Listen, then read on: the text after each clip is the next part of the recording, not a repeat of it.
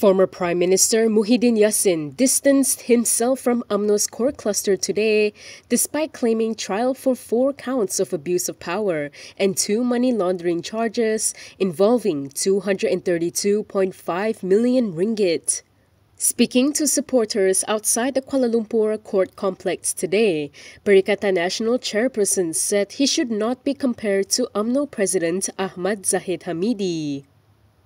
Oleh kerana saya tidak menerima rasuah, maka mereka mencipta kesalahan lain untuk mengesahkan dakwaan Presiden UMNO bahawa akan wujud kluster mahkamah baru dalam kalangan pimpinan Perikatan Nasional.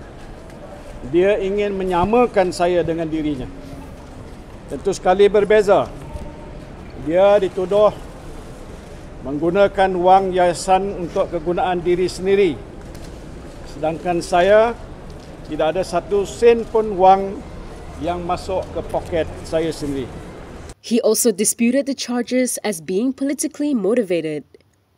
Jelas, pendakwaan ke atas saya adalah satu bentuk pemangsaan politik yang terancang. Muhyiddin added that would leave it to the Bersatu Supreme Council to determine whether or not he should continue serving as party president.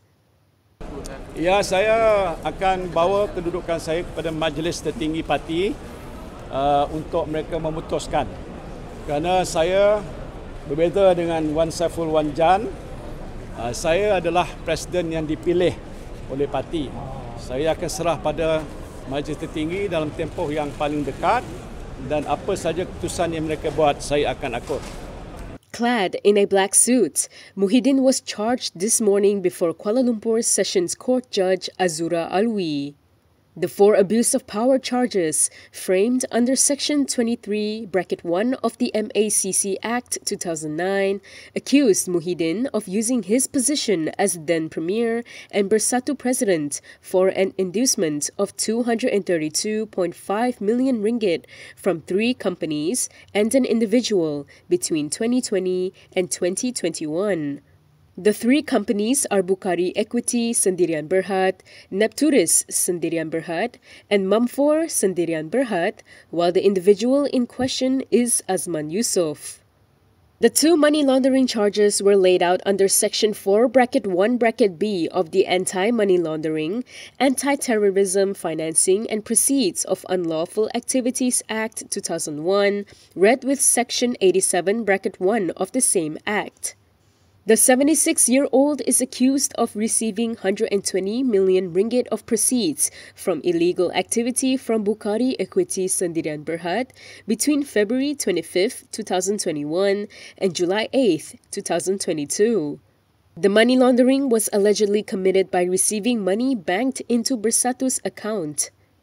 The Pagoh MP faces 20 years in jail and a fine 5 times the amount of gratification involved, or 10,000 ringgit, whichever is higher for the abuse of power charges.